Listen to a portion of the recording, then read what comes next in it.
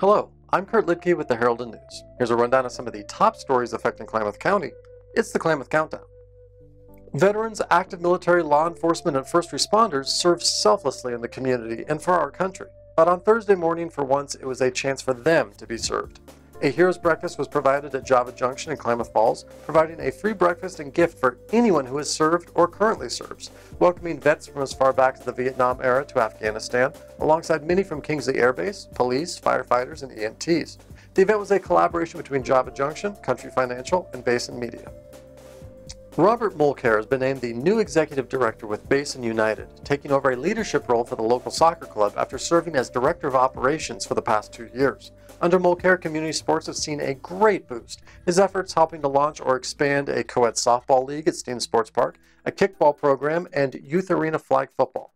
The Basin United recreational soccer program has grown over 40% since Mulcair first joined, growing to over 200 players and 15 coaches in the Classic Soccer League and over 900 participants in the Recreational League. For many in Malin, July 10th is a date that will never be forgotten, when day-to-day life came to a screeching halt as news spread that Connor Hartman had suffered a back injury that left him paralyzed.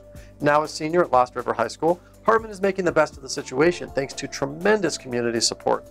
The amount of financial donations and funds raised has been overwhelming for the family, while Connor is determined to live his life as close to how it was before the incident. After learning how to drive using a golf putter, Hartman is back working the family farm and other farms in the region, driving combines and hay bale wagons.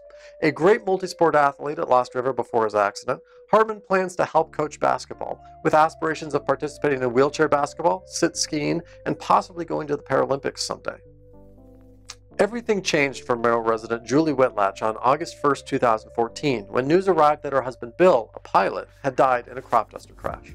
Now she has found a new direction and passion in life as an author, with the publishing of a new book, Traveling Home to Happiness, described as a partly true fable aimed for children and preteens based in part on Bill and Julie's lives. From the aftermath of tragedy, she found solace in writing, turning it into a story of finding happiness and optimism in our everyday lives. The book is now available in stores and online.